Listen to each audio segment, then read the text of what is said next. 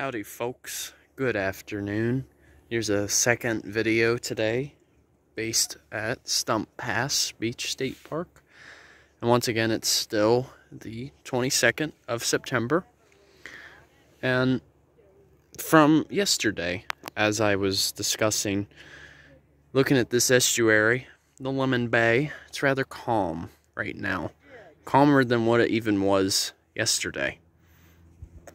But as part of the video I was mentioning yesterday,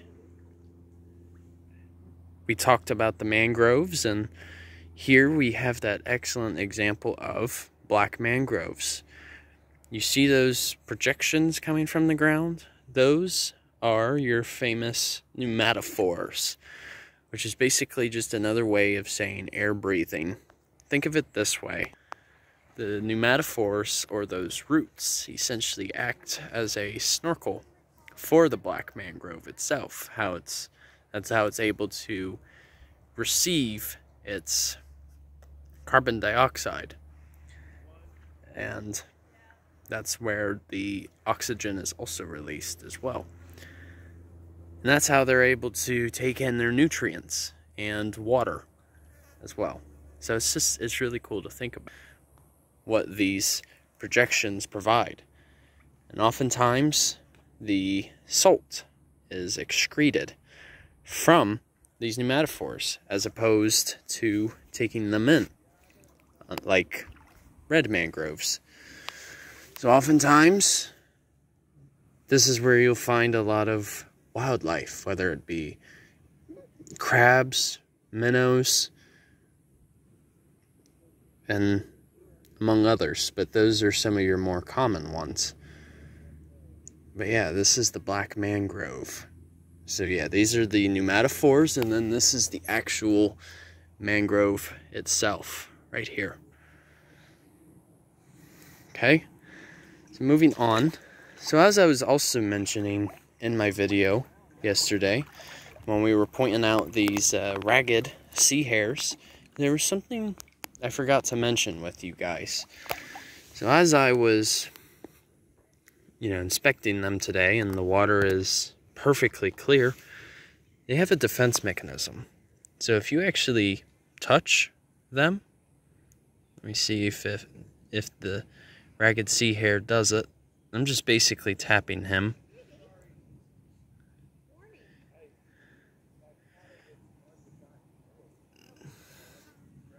Or like if I pick them up,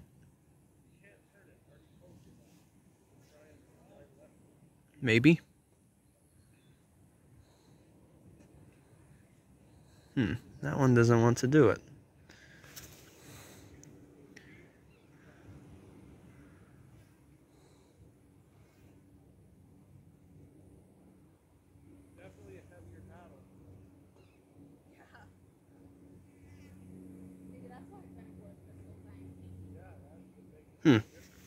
They're not doing it. But I noticed if you touch them in a particular way, they'll actually produce an ink that comes from their body. It's like a purple ink. It's basically a way to stun and confuse any of the offenders that might be going after it.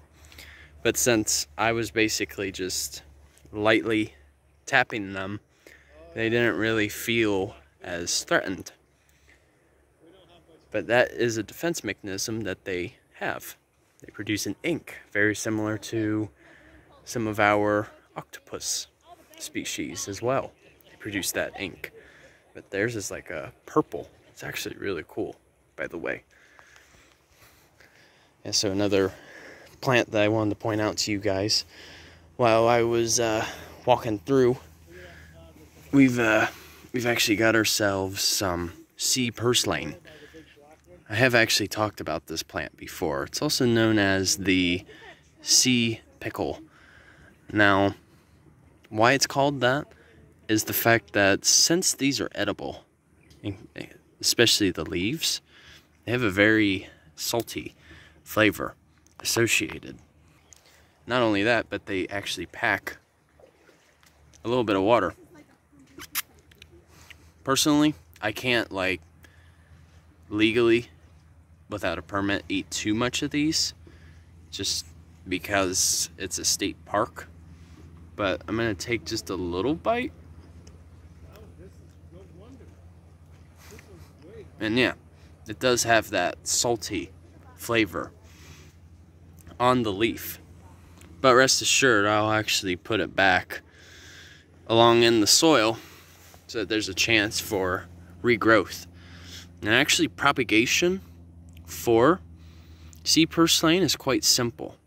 You can cut off a stem and basically replant it, and thus it's able to grow from there.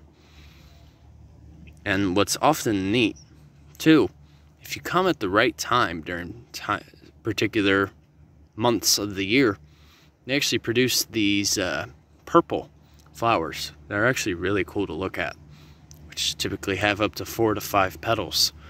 They're just very small. And usually they can grow as high as 26 inches. So it's a little over 2 feet. But that's the Sea Purslane, also known as the Sea Pickle. But yeah, if you're ever in a survival situation in a coastal area, if you need just a little bit of hydration and just a little bit of salt, that's absolutely perfect to help you. So the last plant that I wanted to point out here is, well, it's already labeled, but I'm just going to mention about it anyways. We've got the Sea Oxeye Daisy. So it's another species of daisy, and they'll usually be in coastal habitats, whether it be beaches, dunes, or even mangroves. And they're very tolerant of drought and even salt water. So they're a very versatile plant. These are one of the few plants that can actually survive in these adverse conditions. But we're already past that time where they will flower, but they are actually quite pretty to look at. They kind of remind you of looking at sort of like a mini sunflower. But rest assured, it's not in direct relation with the sunflower. But yeah, typically the leaves themselves, they kind of have like a greenish white color associated. And as you can see, they grow probably up to my waist. So you figure 3 or so feet. And now you can't go wrong with Stump Pass. And like today, the water is so clear. It's amazing. And not only that, but the water is also very calm. So it makes it very ideal for paddleboarding, snorkeling, or even kayaking too. So I just look forward to when it actually cools down a little bit, because when that happens, that's when I can actually start doing some more kayaking and videos associated with that. So I really look forward to when that time comes. So alright, you guys, hope you learned something of value regarding some of our native flora and fauna found at Stump Pass Beach State Park. And also want to owe my thanks to the rangers that work out here to ensure the protection of this habitat, as well as the volunteers. So thank you guys. So hope you all enjoy your Wednesday, and once again, Journey on a Journey is outwards. Take care, folks. See ya.